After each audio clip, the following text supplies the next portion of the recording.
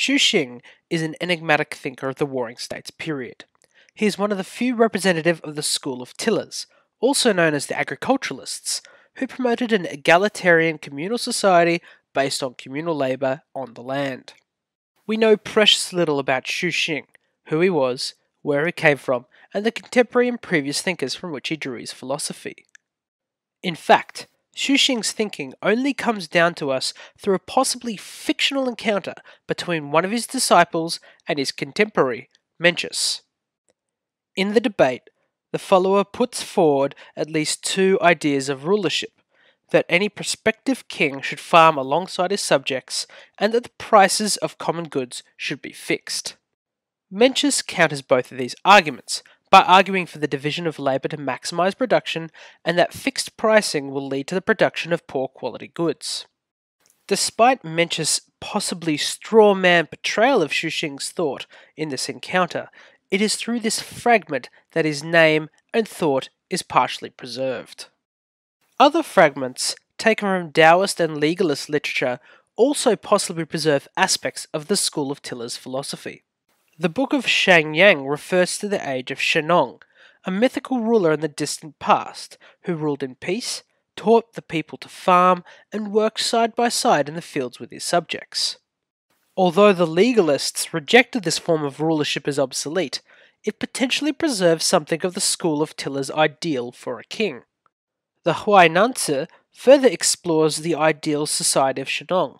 The closest to a law within this school of thought is captured in the idea, to quote, that if in the prime of life a man does not plough, someone in the world will go hungry because of it, and if in the prime of life a woman does not weave, someone in the world will be cold because of it. The society of the school of tillers had no use for commodities that were without utilitarian value, and as such they did not value gods such as gold and jade, which derived their worth from their rarity.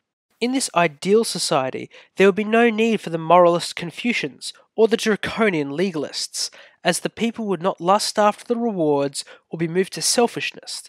As such, they desired only what was required. This may seem to follow the ideal of the Taoist ruler, drawing legitimacy from their virtue, but instead the focus is on the practical administrator as key to the state's survival, whose advice was clear, logical, and so compelling that the people pursued it as good and practical advice. One may extrapolate this wisdom into the idea of social dictums. Does one punish a slow-growing vegetable? Do harsh laws and deprivations of nutrients make grains or fruit trees grow faster or better?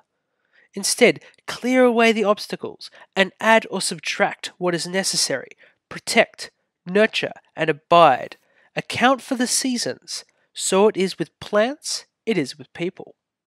With Xing as their only known named representative, the school of tillers was not to be very influential in later Chinese thought, as legalism and Confucianism competed for pride of place in political philosophy, while Taoism became important in the areas of religion and metaphysics. However, the school of tillers does represent a unique strain of thought from the moralizing scholar gentlemen of the Confucians, the high idealism of the Moists, the cynicism of the legalists, and the detachment of the Taoists.